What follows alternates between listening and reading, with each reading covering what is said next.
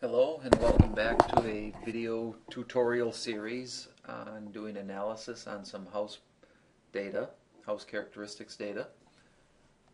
In the previous video we compared price to school. We made histograms on the same scale for the two school districts and found that the Apple Valley School District had slightly higher prices in general. And now I'm going to do a supplement to that same video. Instead of histograms, let's make dot plots. So I'm going to take only the price and school data, copy it, start highlighting and say Shift Control down arrow key, copy, Control C, go to a blank worksheet. Let's paste them, let's say right there, Control V. And now I want to sort this data. It's still selected, so if I go to Data, Sort by school district, and I'll add a level and sort by price within school district. Okay, now let's take all these. Coded 1 are the Apple Valley homes. Shift Control down arrow key, Control X to cut it, and I'll paste that right there. And then I'll delete column D, right click, delete. And now this is Eastville. Those were the ones coded 0, and these are Apple Valley. So these are the prices in each. I'm going to insert several columns here. Insert, or highlight the columns, insert. And then I want to round these prices. Actually, let's call this Eastville above. Eastville prices, and then I want to round these. Now the reason I want to round these prices is that when I make my dot plot, it'll allow for more clustering of the data. It'll look a little better that way. So in this cell right here, I type a formula.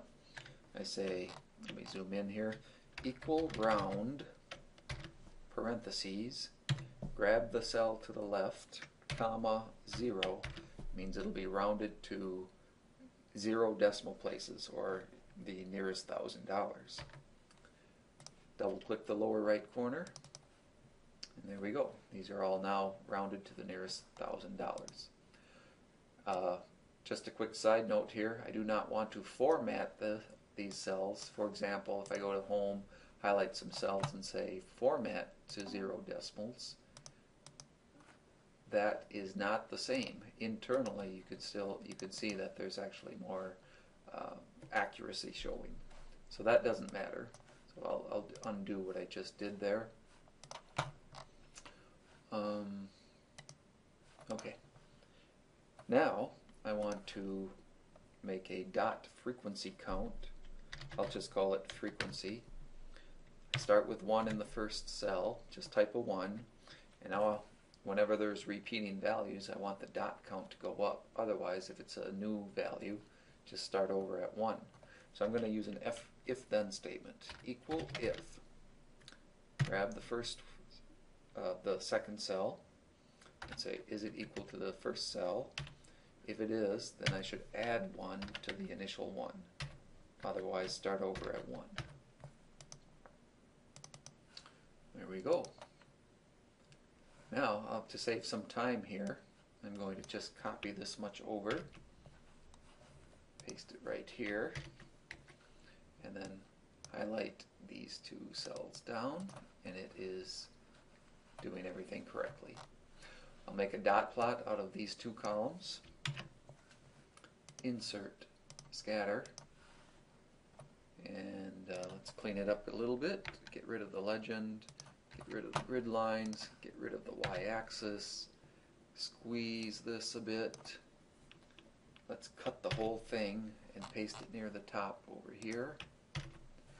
And okay, I know that this is now a dot plot of Eastville home prices, selling prices. Okay, I can rescale this, but I'll do another dot plot next. Let's make a dot plot for Apple Valley. Shift Control down arrow, insert, scatter, first one, Again, get rid of the legend, the grid lines, the y-axis, squeeze it a bit, cut it, and let's paste it right below the other one. Okay, and then I want it to have exactly the same shape, same scale, and they do. They're both going from 0 to 250 by increments of 50. Let's change that. I'll right click on an axis, format axis,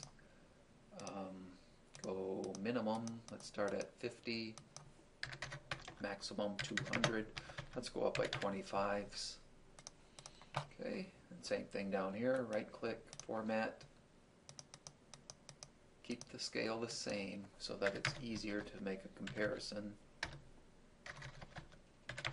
There we go. And I can sort of see that the Apple Valley prices are a bit higher, although there's a lot of overlap. But same thing that we saw in the histograms before. Now I can clean this up a little bit, and I could add labels.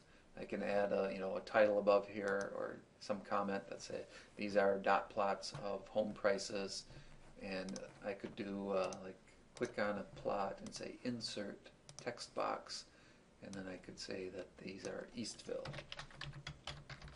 for example. I can do another one down here, insert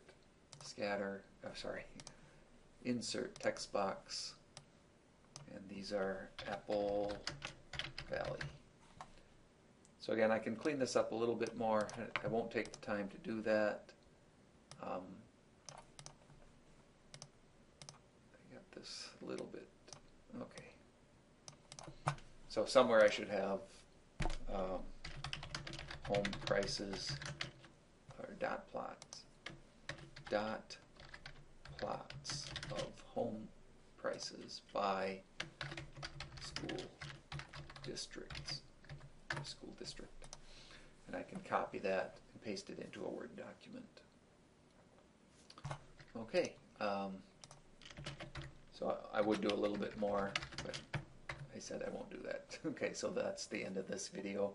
Just another way to compare this metric variable to a binary variable with dot plots, but we also did it with histograms before.